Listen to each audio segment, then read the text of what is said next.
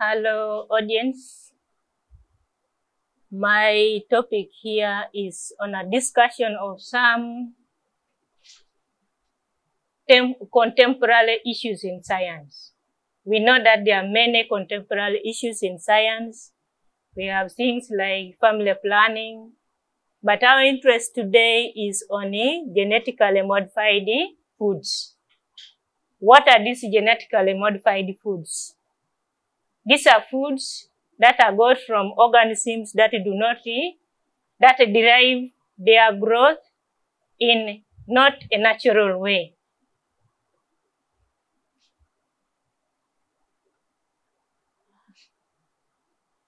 So like any other foods, even the genetically modified foods have sources.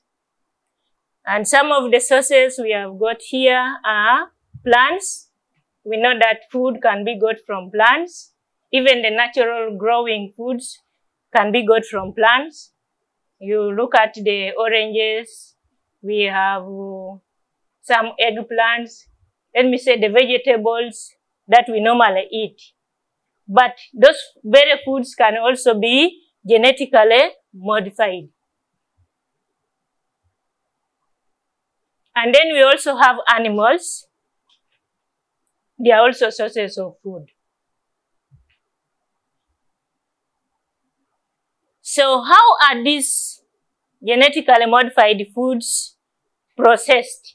Here we have got the steps in processing or the processes that the organisms undergo or the plants undergo in order to get into a genetically modified foods.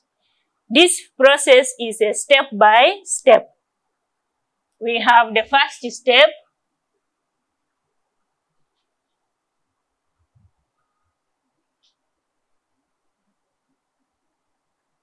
The first step is to copy the traits.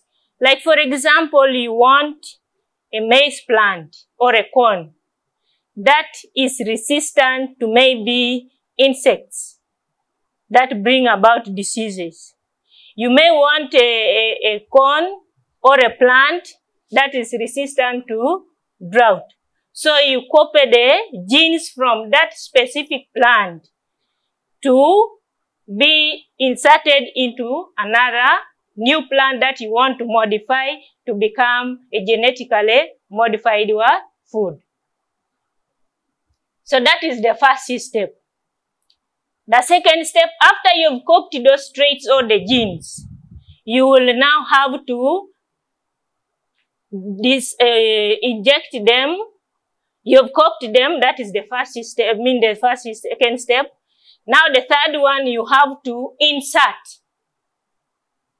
We are now seeing from this picture, they are trying to extract the gene of interest or the desired trait from that one that has the gene of resistance to diseases or the one that has a certain color. But our interest here is that one that is resistant to diseases. And then they will insert it to another one that is a new plant that we want to grow to become a genetically modified plant that will be resistant to insects.